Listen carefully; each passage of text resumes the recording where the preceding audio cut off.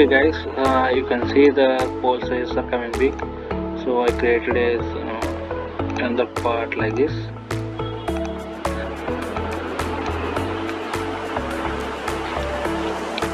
I'm going to fasten it with this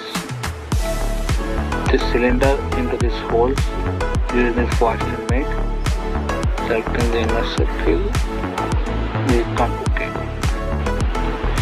Now we can't really manually fasten every part manually. It takes our time, right? To save the time, use the replicate tool. Select the instances what you want.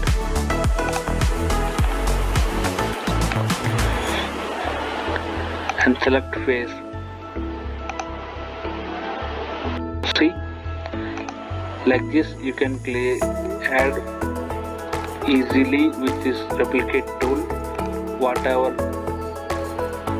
where the sketches we did. As we did manifold side, by using the replicate tool we easily add this tool to the particular made path. In this way you can use the replicate mate like this.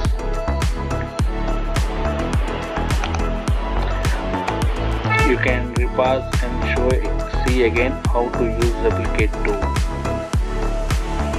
In this way you can understand that.